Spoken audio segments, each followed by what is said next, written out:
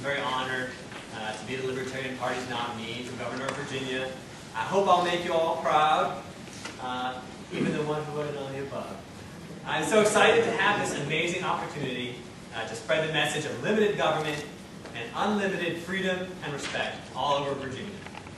And everyone who's here in this room is here because they're passionate about libertarianism. I really appreciate the support that you showed me tonight, but this is only the beginning. Someday soon, Virginia will have legal marijuana in some form, I know that. But the harder we push for it, the more we expose the hypocrisy and absurdity of the current system, the faster that day will come. Virginia has never cut its income tax, but now it desperately needs to, in order to keep pace with its neighbors such as Tennessee, by challenging lawmakers to defend their profligate spending, and by pushing steep but common sense tax cuts. We can make that happen.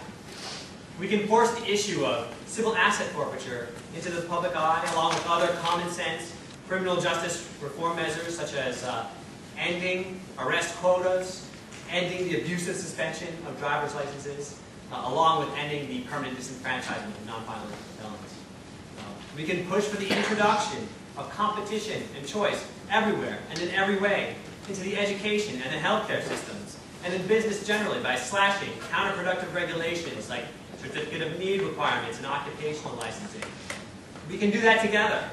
We have a long road ahead of us leading up to November, and a lot of things to do to raise awareness about my candidacy and raise the money I need to compete with the big government candidates. As we discussed, the petition drive is going great, but everything else is a work in progress, and I need your help confronting the voters with the absurdity of the other candidates' positions and my common sense libertarian alternatives. And so if you can give any of your time to my campaign, please do. I know our time is so precious, and any that you're willing to share and to help with my campaign, I really appreciate. You can go to, we have a website set up to take volunteers, va4ch.com, if you're interested. Yes, the number 4, va4ch.com. And if your time is very limited, I understand. I would absolutely appreciate your monetary contributions. Believe me, they'll be put to very good use. So thanks everyone again. Let's do this.